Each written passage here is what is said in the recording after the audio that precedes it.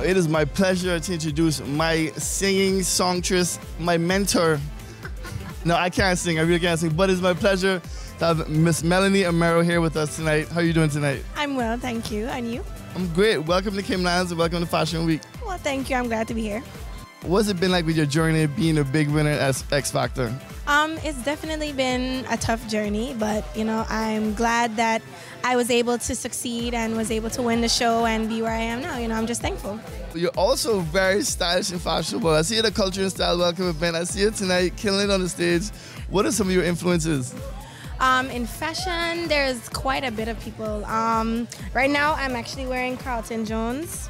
He's just amazing. He saved my life today with this dress. I just love it. So, a couple of the people, let's see. I love anything by BB. I love anything from, what's his name? Herb Leisure.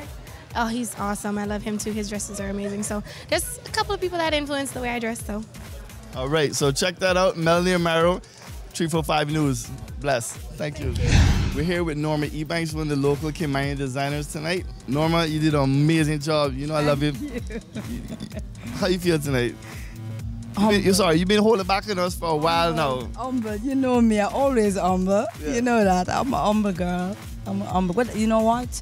I'm thrilled. Yeah. I'm thrilled to know that I came out, I rock it, and I got the support, and everybody loved it. Everybody loved it. I can't believe it. Everybody loved it. But that's Norma. Yeah. That's Norma. You know me.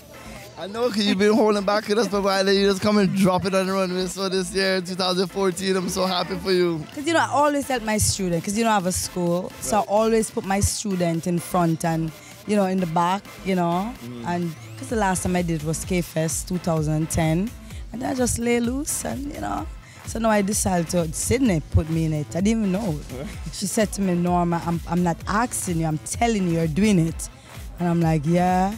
Then all of a sudden everybody calling me, Norma, are you doing 2014 Fashion Week? I'm like, yeah.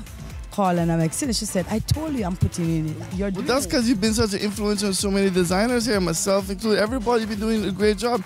Now let me ask them, what can we do to support you and all the local designers? What can we do to support local fashion here in Cayman?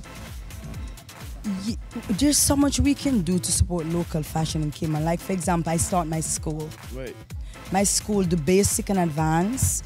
Basic, you don't even have to know to string a needle. That's as basic as it gets. Just come.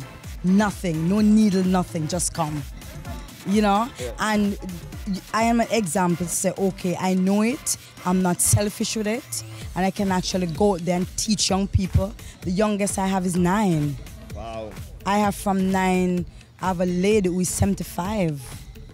Yeah, right. And most of my students, they're local, are from auditors, lawyers. But your school has been doing really well, and you have a fabric store, and now you're a designer in Cayman Fashion Week. You're doing it big, and we're proud of you.